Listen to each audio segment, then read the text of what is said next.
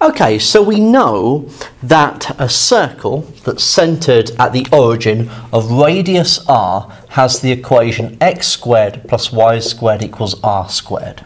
Okay? Now, in our diagram here, let's say I've got a single point on the circle and it will have coordinates x, y, okay, for some x and y. Now, if I draw a radius,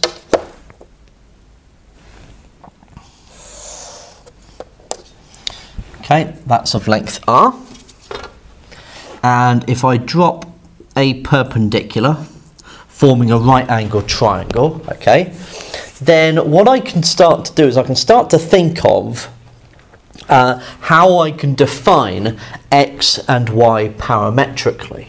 Okay, now we know that this equation, okay, is where we get sine squared plus cos squared equals 1 from. Okay, the fact that we've got Pythagoras here, so we've seen this before. We've seen where that identity comes from. It comes from the unit circle. Now we're generalising it to a circle centred at the origin with radius r. So if I was thinking about, well, how can I represent the base of this triangle?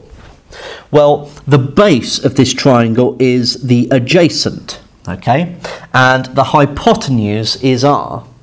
And we know that the adjacent and the hypotenuse, so A and H, can, with theta, be represented as cos theta. So cos theta is equal to the adjacent divided by the hypotenuse, which we know is r. So the adjacent is just r cos theta. So we could write that as r cos theta. Now, the opposite, okay, the height of this triangle is we could write it as opposite.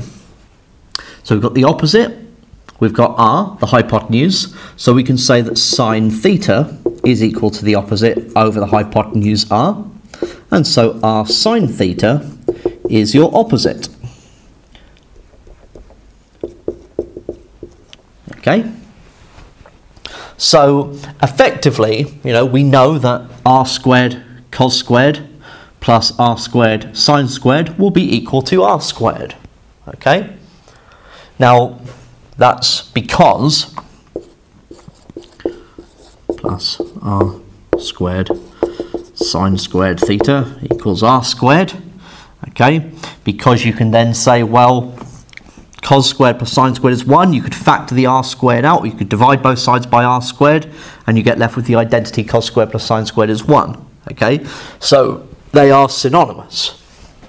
Now, because we're happy with the fact that this equation works, okay, that's the equation of our circle, we could then say, well, x here is actually that x coordinate, which is that distance r cos theta. So x equals r cos theta.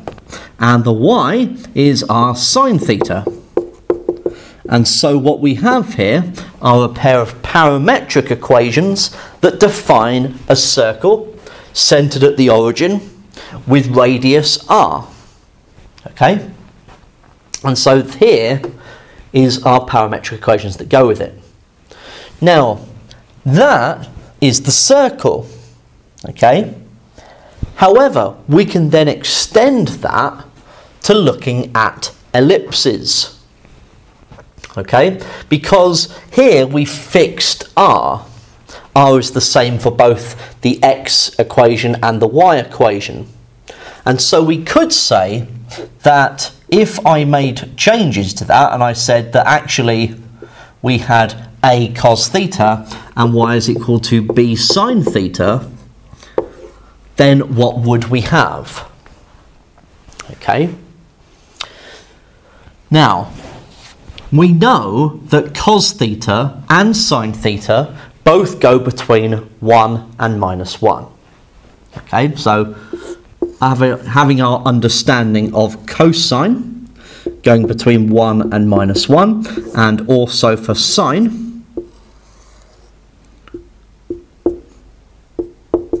Okay, that means that x must be going between minus a and positive a, and y must be going from minus b to positive b. Now if a and b are different, that means that we don't have a circle anymore, we have an ellipse. So we could have something that looks like this. My ellipses aren't perfect. Quite difficult to draw ellipses. Okay, so y is going between minus b and b. So there's b, there's your minus b, there's a, there's your minus a. So this pair of parametric equations defines an ellipse centered at the origin of width 2a and height 2b.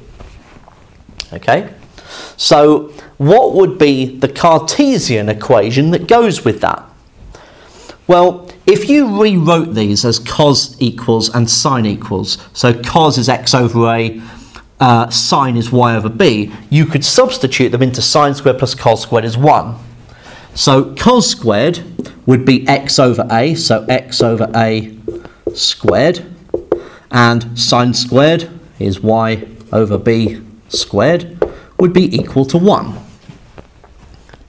Now, sometimes it's written like this, or you could write it as x squared over a squared plus y squared over b squared equals 1.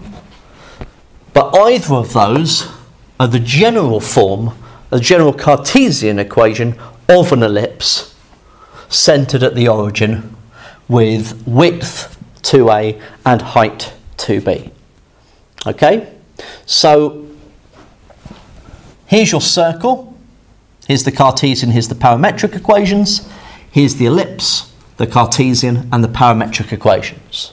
Okay, and so these ideas can all come together, and so you could be asked potentially to sketch an ellipse given either the Cartesian or parametric equations. More likely the parametric equations, because that's really what we're most interested in. What we're most interested in understanding what these equations do and what type of curve you get from them.